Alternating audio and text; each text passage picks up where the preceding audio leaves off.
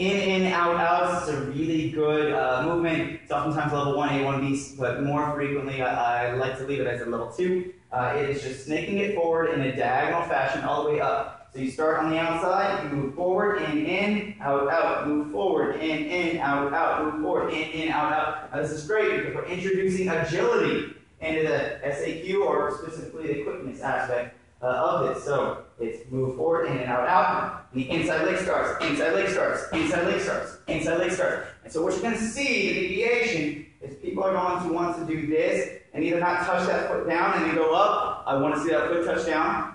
Or they're just going to move forward and they're actually doing a shuffle. I don't want that either. I want them to master a diagonal or an in and out, out before they start going into anything else. All right? Because we're just going in this diagonal fashion. Both feet are following each other. So they got to get accustomed. Boom, boom, boom, boom. Make it pronounced. Touch it down. I want to hear it.